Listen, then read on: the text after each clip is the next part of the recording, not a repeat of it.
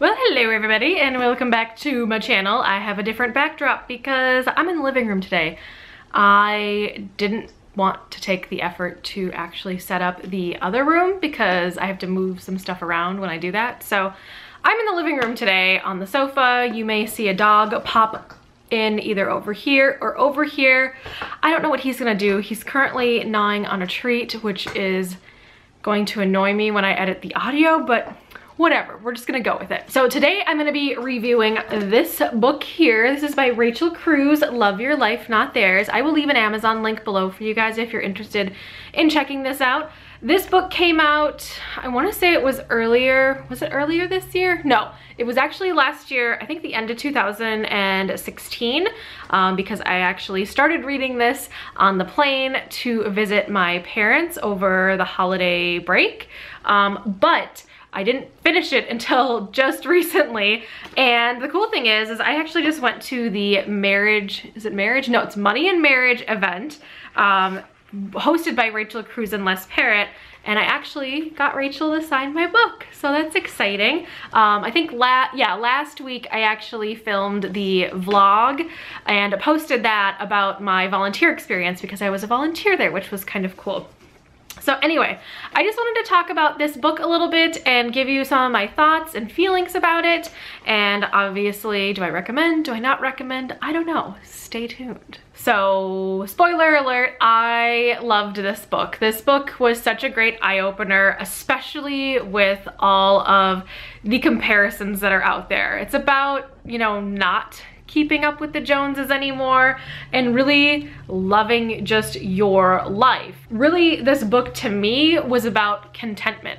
You know, being content with your financial choices and your goals and dreams and not really worrying about what other people are doing on Facebook, Instagram, Twitter, like all of this social media that they're showing, because really that's the highlight reel of their life. And I'm so guilty about it too. I don't show the bad things. I mean, who wants to show the bad things? I mean, trust me, there are a few friends of mine on Facebook where they just complain about everything.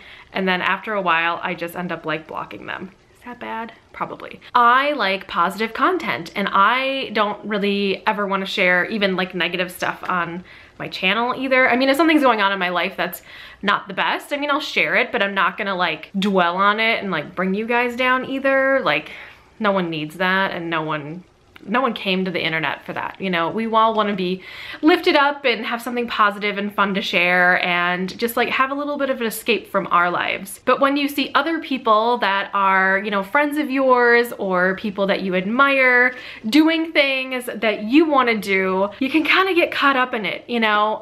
Rachel uses a lot of good comparisons for like, you know, moms and dads. I don't really relate to that stuff too much because I'm not a mom or dad unless you count this little fur beast that's sitting over here. You're gonna say hello, Doyle?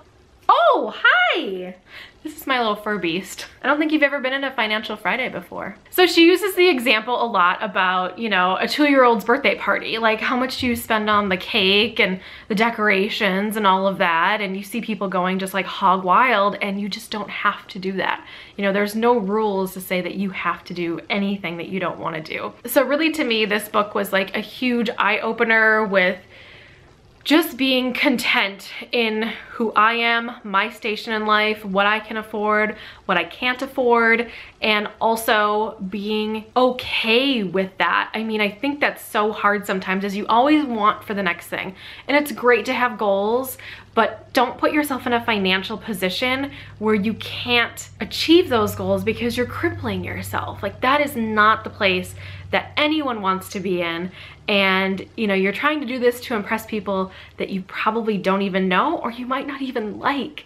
Like, that's not a great way to do this. So it all goes back to making a plan, making a budget, and making it work for you. I have always said this, and I think I always will say it. It's not always about how much money you make, it's what you do with it. Yes, there can be a problem where, say you only make $25,000 a year and your rent is $1,200. Well, that's probably an income problem or a housing issue.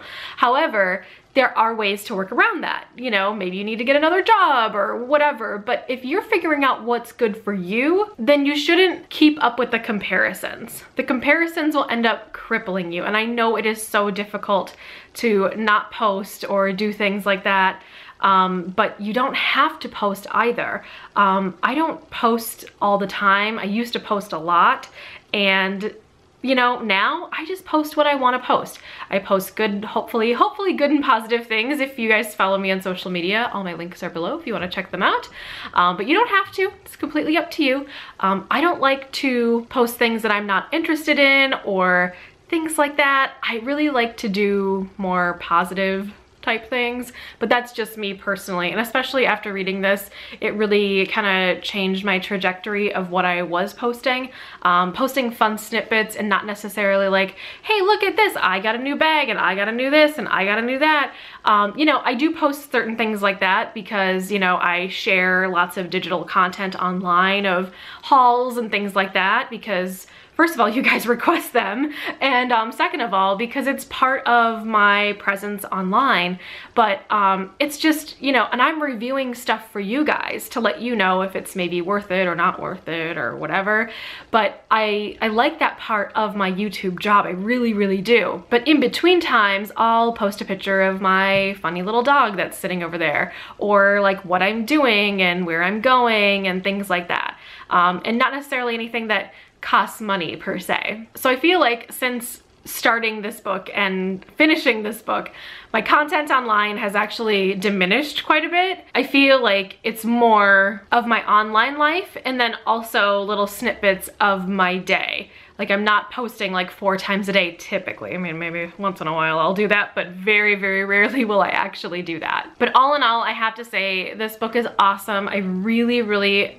like it, and I think that it would be so helpful to so many people, especially if you're online. You know, I know that there's lots of people that actually like don't have a Facebook, don't have an Instagram, and I applaud y'all. Like, don't get me wrong, like I applaud you guys, but it is so difficult not to get wrapped up into the Pinterest of it all and making everything look perfect and have the perfect home and buy the perfect this and do the perfect that and go on all these vacations and things. But you know, you gotta make your life work for you and be content for you, because you don't know if that other family just went into debt just to go on that vacation, you know? Like, just do what's good for you. So I would highly recommend this book. If you don't have it, like I said, there will be a link below.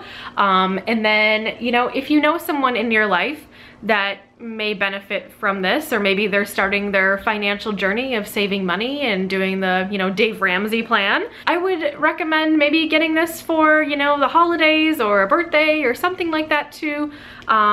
It's an easy read, and we can apply it to all the different facets of our life, which is kind of awesome. So anyway, I'm gonna let you guys go. I hope you guys enjoyed Financial Friday this week. If you have any requests for Financial Friday, make sure to leave them in the bottom bar down below, or not the bottom bar, the comments, I mean. Put them in the comments down below. In the bottom bar is gonna be the link to this book. I'm always looking for new and interesting ways to kind of zhuzh up Financial Friday for you guys. I love talking about finances and all things finances. So feel free to leave some comments and suggestions down below. And you never know, maybe your comment will get picked for a Financial Friday at some point. So anyway, I'm gonna let you guys go. Thank you so much for hanging out with me today, and I will see you all in my next video. Bye guys. The dog is over there just judging me. Like, look at this.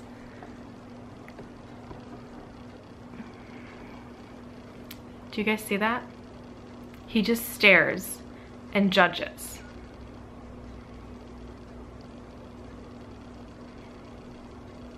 This is what I deal with on a daily basis. He's very judgmental.